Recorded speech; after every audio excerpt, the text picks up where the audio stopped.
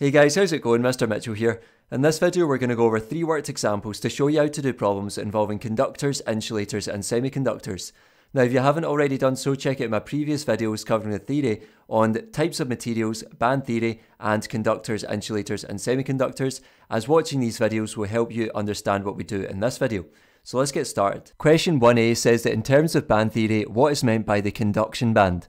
Well, remember straight from the notes, this is the band of electron orbitals that electrons can jump into from the valence band when excited. Remember, electrons being excited just means that they are given energy. And we say that when the electrons are in these orbitals, they have enough energy to move freely in the material, which is called conduction. Part B says, in terms of band theory, what is meant by the valence band? Again, straight from the notes, we have the definition of the valence band, which is the band of electron orbitals that electrons can jump out of, moving into the conduction band when excited. It is the outermost electron orbital of an atom of any specific material that electrons can occupy.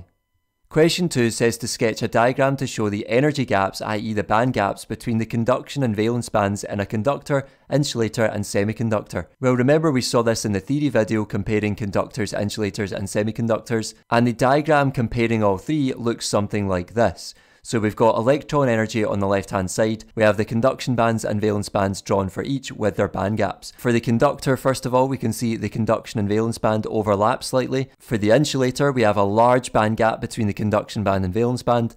And lastly, for the semiconductor, we have a small band gap between the conduction band and valence band. So remember, this means that in a conductor, the conduction band is partially filled, which means there is room in the conduction band for electrons to move, which means conduction can take place. For the insulator, the valence band is completely filled with electrons, whereas the conduction band is empty. And that's because the band gap is so large that when electrons in the valence band are excited, they never have enough energy to cross this large band gap into the conduction band. And lastly, for the semiconductor, the band gap is so small that electrons from the valence band can gain enough energy when they are excited to move into the conduction band, where they can move about and conduct. Lastly, we have question 3, which follows on from what we did in question 2.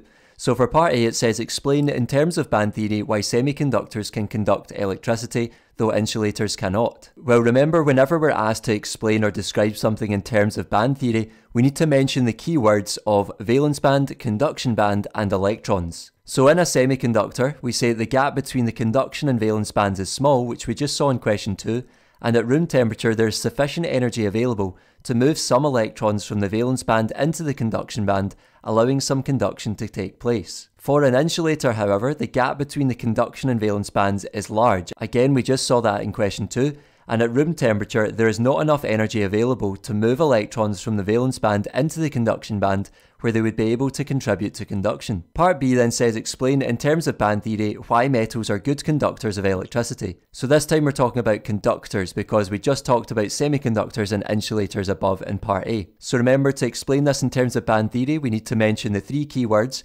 valence band, conduction band and electrons. So we can say that for conductors or metals, that in metals the conduction and valence bands overlap, so it is very easy for an electron to move from the valence band to the conduction band. We say the highest occupied band, which is the conduction band in this case, is not completely full, allowing the electrons to move and therefore conduct.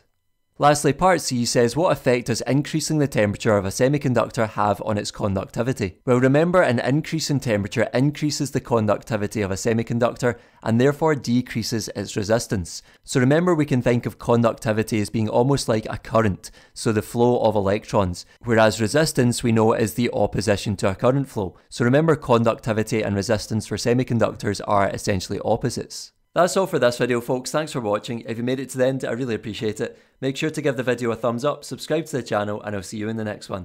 Take care.